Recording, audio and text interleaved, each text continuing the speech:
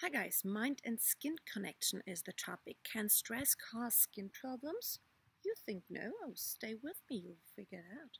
So hi guys, my name is Dr. Liv Prima, I'm a board certified dermatologist, but everybody is calling me Dr. Liv. So I'm here somewhere in Germany, relaxing because there is a skin-mind correlation.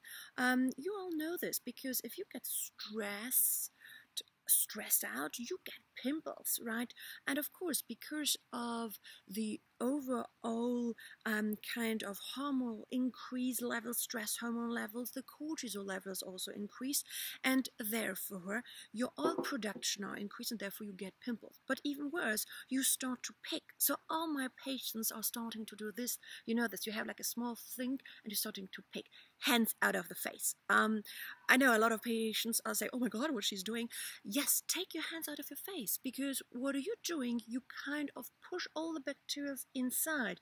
You make an invitation, say, "Come guys, go inside, go inside." Stop it, right? Stop picking, because it makes things worse. So it's not like stress actually makes skin become worse. It's more like a Swiss watch. You have a couple of wheels moving before the big hand is moving. So one wheel is stress, which is triggering certain things, like with acne, the oil production, but also with other kind of skin diseases. Stress is a trigger factor. There are research showing that itchiness and rashes are triggered by stress, and but even you worsen it by picking, by scratching. So really, if you are stressed, try to take something into your hand to play around, whether on using your fingers on your skin, and try to exercise. Really, get your 10 minutes for yourself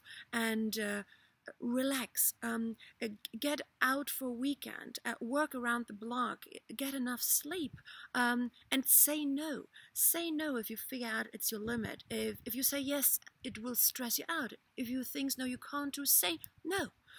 So these three things will help you. Stop pigging, try to relax, get more exercise, get more sleep, and say no in order to decrease your stress levels. Okay, guys? So I will relax in order to get my stress mind kind of connections back into shape.